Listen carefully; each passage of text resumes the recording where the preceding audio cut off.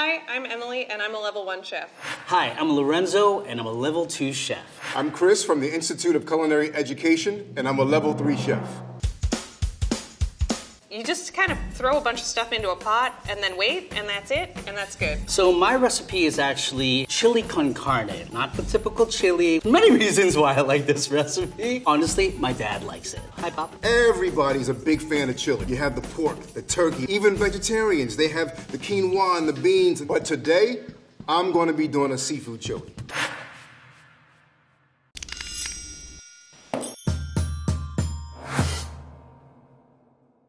First up, my main protein, turkey. It's a little healthier, and it tastes good, and it's pretty easy. My main protein that I use for chili con carne is chuck. It is a delicious piece of meat, and whenever you simmer it, just the flavor of that beautiful beef comes out. So the main proteins in my chili today are jumbo lump crab meat, fresh shrimp, scallops, and right here in my hand is a blue crab. That's going to really make a flavorful stock. So the first thing I'm gonna do is I'm gonna turn on my burner to about a medium-high heat, because the recipe I read said high, and I'm a little nervous about making it too hot. I'm going to salt and pepper the meat. I like a lot of pepper. Now I have a little bit of masa. This is just corn flour. It's gonna help sear the meat and lock in those delicious juices. So the crab and the scallops are all set to go. But now let's prep the shrimp. The easiest way to do it is that you can take off the feet like so. Take your paring knife and kind of run the back. And then you take out the innards. Okay, the shrimp's all done. I'm gonna put all this stuff in the fridge. I'm gonna put my olive oil into the pot. Turkey's like a little healthier than beef, a little more exciting than chicken. If you do overcrowd this, it's gonna just boil and not get brown. It will get gray. You don't wanna eat gray meat. So right now I'm just kind of like, I try to break it up into little bits because you want it sort of all scattered through the chili, not in big clumps. Although a clump here and there is nice. So what I'm looking for is a nice brown little coating that just seared the juices in there, yumminess. I'm kind of looking for it to start changing color from raw turkey to cooked turkey color. It's pretty much done. I'm gonna take this out and just do my other batch. So I think this looks about good, so I'm gonna move on to adding my veggies and seasonings. So these brown bits that you see here, it's not burnt bits. That's yummy goodness from the masa and the beef being seared. It's gonna come off of there and just make the dish even better. I'm gonna throw a little bit of extra virgin into the pot. I got my garlic. This is half a coarsely red chopped onion. And then I'm gonna go right in with my sweet peppers red bell peppers. The onions and peppers and all of these just kind of add a little bit of extra flavoring and depth and like stuff to chew on, you know. One whole carrot. This is a bay leaf that I'm gonna put in. Honestly, the bay leaf is one of those things that you think it doesn't do anything until you try something with and without it. And then you're like, oh wow, that did do something. It's kind of nice. Add a little bit of salt always. A little bit of pepper always. Celery. Now, I'm not gonna totally cook this down. I just want to soften. It'll get a little translucent. And I'm not looking for any kind of color on this at all. I am going to move on to my garlic. Now I'm going to throw in my spices. Oregano. This is my chili powder. powder. I believe this is like half a cup of chili powder. Chipotle peppers that are really going to bring out that smokiness. I'm also going to use some more masa. This is tomato paste. And now I have a combination of cayenne pepper, paprika. If you have smoked paprika, go for it. And the smoked paprika. This particular chili is not going to really be spicy. You really get the flavor of the peppers, but not necessarily the heat. And my jalapeno. Red pepper flakes. I add red pepper flakes to everything. And I mean it. And lastly, cumin for that southwestern flavor. It's like those are the things that have to go in a chili for it to taste like chili, you know? I'm going to take my crab and I'm going to cut that directly in half. You'll see all of what you call tomale, all that yellow goodness right inside. I have some fresh tomatillos, but what I'm going to do here is kind of rough chop it. I want to really get some of the juices and liquid from the tomatillos. All right, this has been cooking for about 5 minutes, so the next thing I'm gonna do is I'm gonna add some canned tomatoes. I am gonna add the tomato sauce. Fire roasted tomatoes.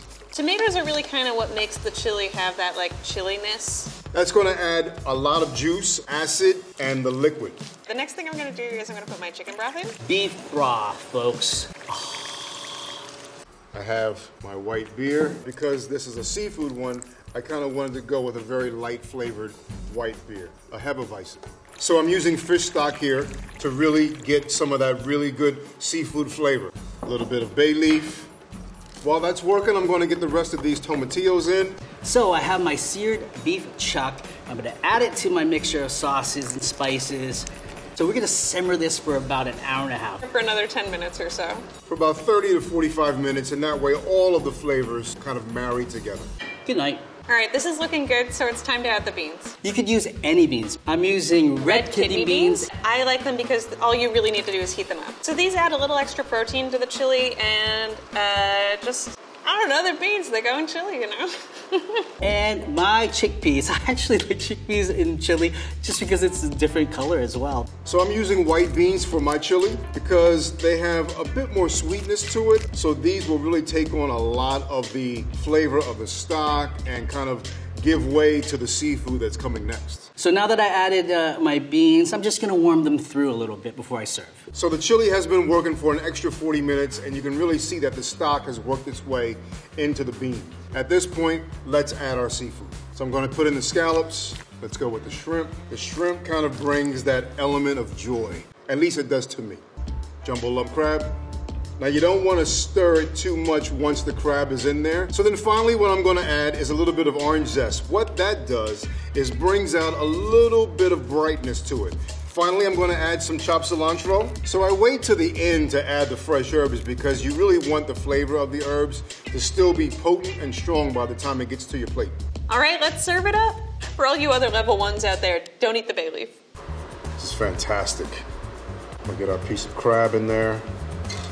Let us do a little bit of our diced tomato, red onion. I love pickled jalapeno. It's delicious. All right, so now I'm just gonna throw some cheese on there.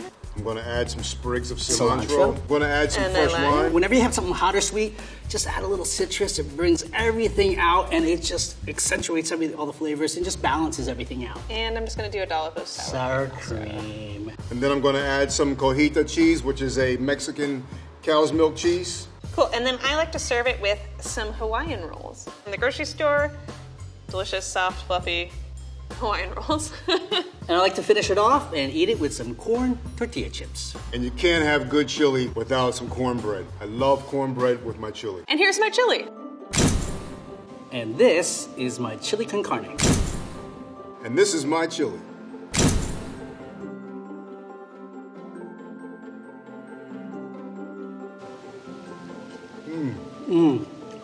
Wow.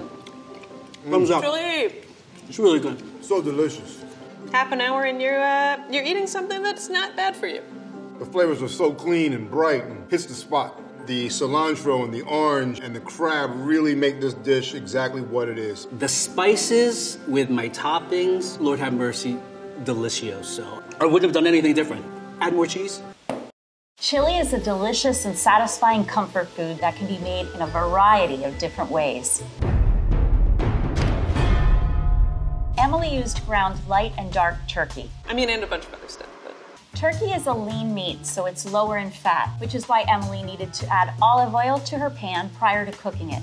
The oil prevented the turkey from sticking to the hot pan, while also promoting Maillard browning reactions when heated. Lorenzo used a cut of beef called chuck, which is tougher than turkey because it has more connective tissue. Are you guys like mad at me because I didn't use ground beef?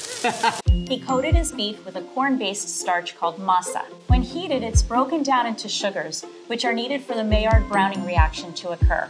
Masa has the delayed effect of becoming gelatinized when liquid is added later in the cooking process, which made Lorenzo's chili more viscous. That's why I do this. It's also slightly alkaline, so it assists in breaking down connective tissue, tenderizing the meat. Chris used seafood, giving his chili a distinct taste, appearance, and texture. He added his aromatic ingredients to hot oil prior to adding his live crab. And who doesn't love crab? Did you notice how the blue crab changed to a more reddish color once it hit the heat? That's because there's a bluish-brownish pigment attached to a protein on the crab when it's alive. And once it's heated, the protein separates from the pigment and turns to a beautiful red. Emily used fresh seasonings, except for the dried chili powder and cumin. These two powders don't completely dissolve. adding a very slight, starchy, grainy texture to her chili. It's what's in recipes online. Including chicken stock enhanced the poultry flavor of her chili, and tomatoes added color, sweetness, and a slight acidity. So the chicken broth will just give it a little more of that like poultry pizzazz.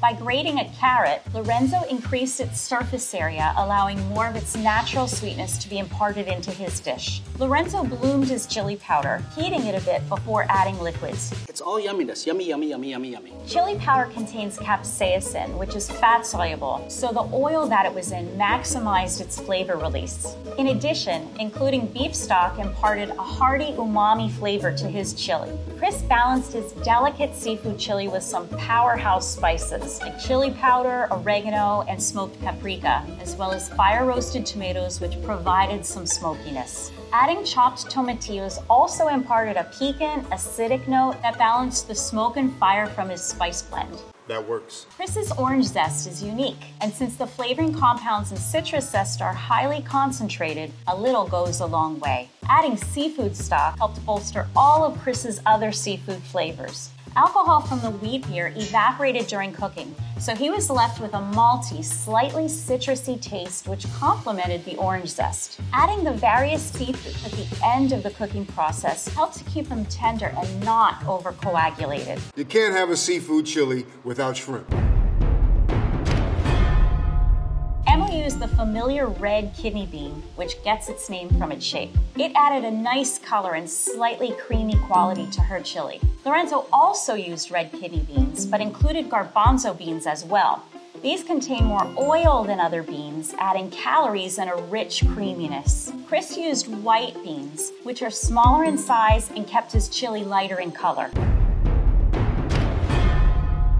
All three chefs use lime as a garnish, which is important because it brightens up the chili with its acid. Gives it that pop that I'm talking about. Emily and Lorenzo also added sour cream, which provided another acidic component and helped mitigate the other spicy ingredients. Just keep getting some sour cream and it'll get you through the bowl. The high amounts of fat sour cream contains coats the pain receptors on our tongue, that capsaicin effect soothing the sensation of heat.